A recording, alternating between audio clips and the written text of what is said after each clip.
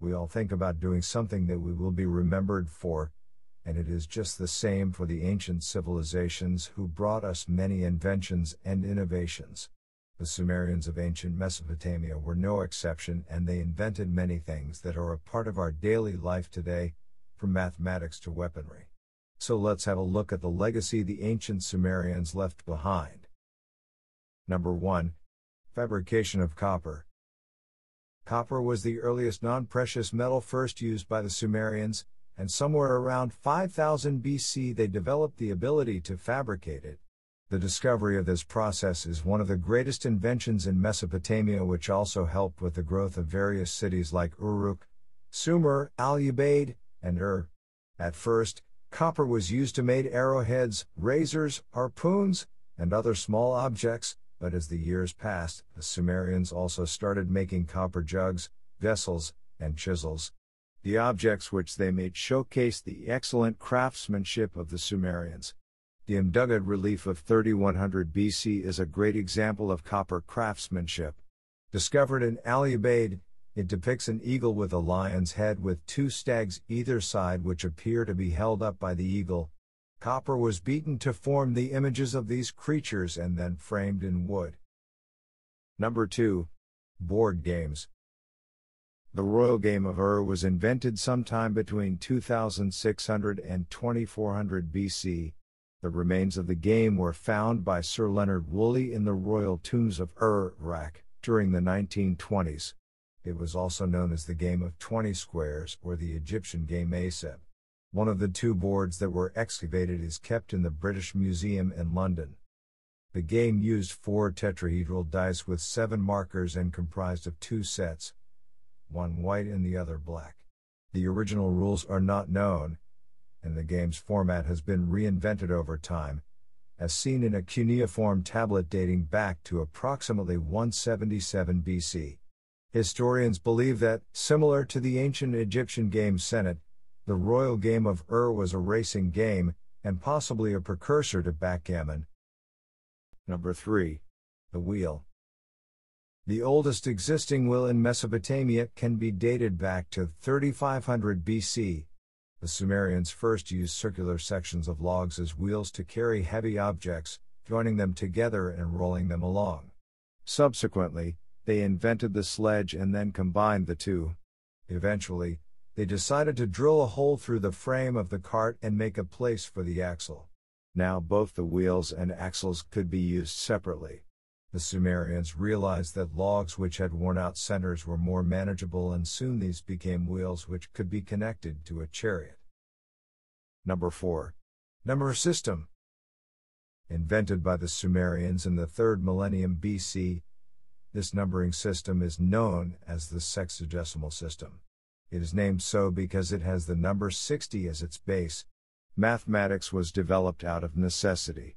The Sumerians needed to trade and create taxation policies, though there was an urgent need to keep records. Assigning symbols to large numbers was also necessary, as they wanted to track the course of the night sky in order to prepare the lunar calendar.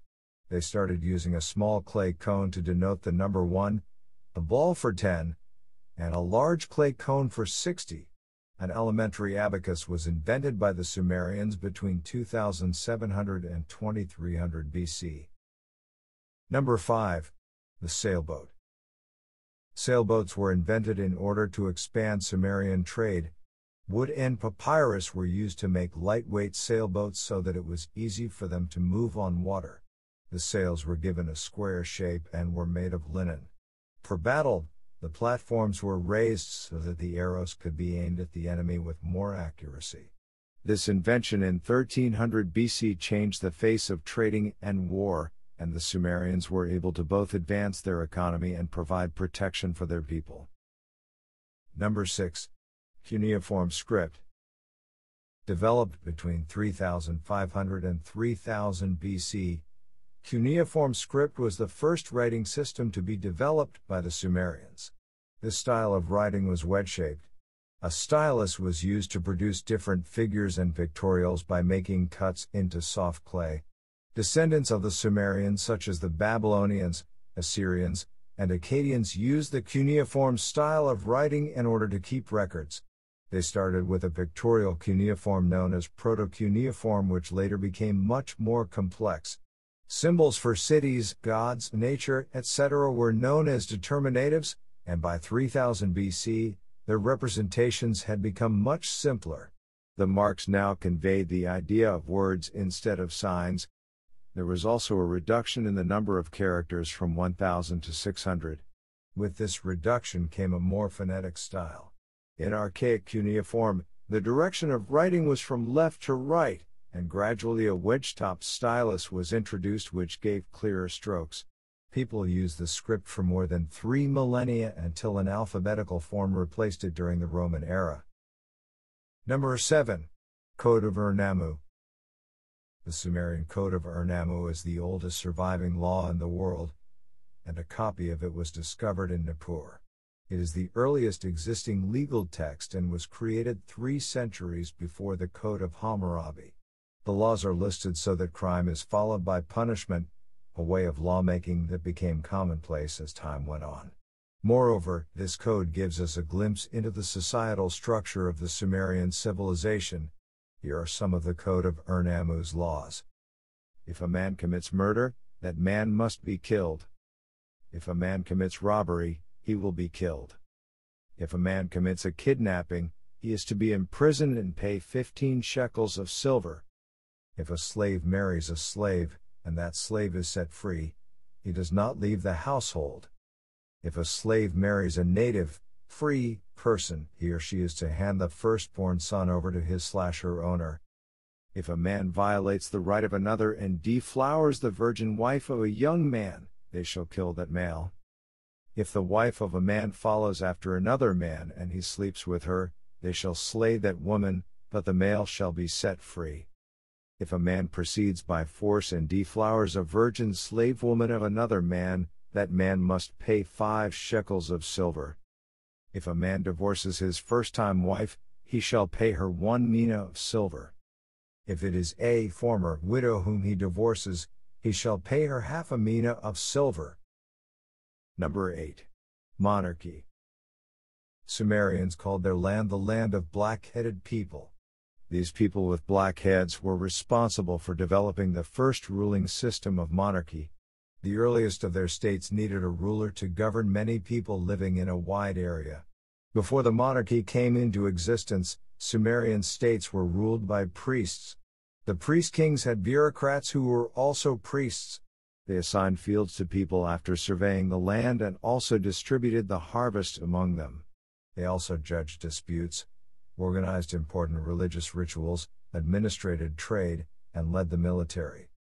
However, there was the need for a legitimate authority which was beyond the tribal concepts of chieftainship.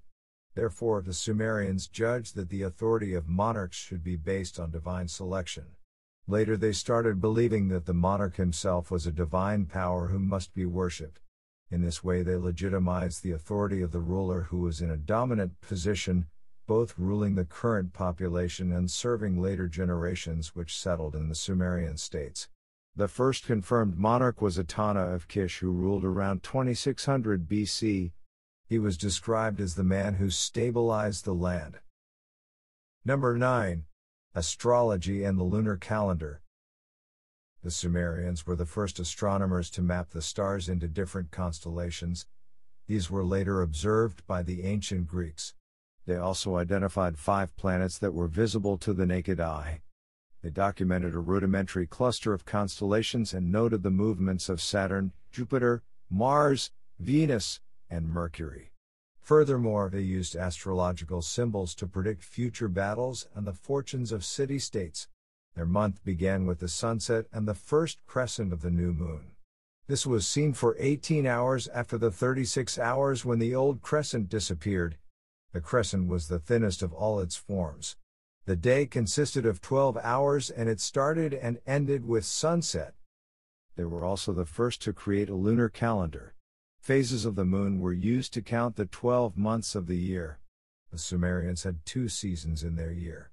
The first was the summer, which started with the vernal equinox, and the other was winter, which began with the autumn equinox. Sacred marriage rites were performed on the first day of the new year. By adding an extra month every 4 years, They were able to define a year of seasons which was different to the other 3 years. Number 10. Weapons. According to ancient records, it was the Sumerian people who used copper weapons for the first time, and they invented spears, swords, maces, slings, and clubs. Sickles were commonly used in battle alongside axes and spears. The socketed axe was the most influential weapon to be invented by the Sumerians. They even used chariots for warfare, and putting their invention, the wheel, to use in this way was a huge contribution to the military world.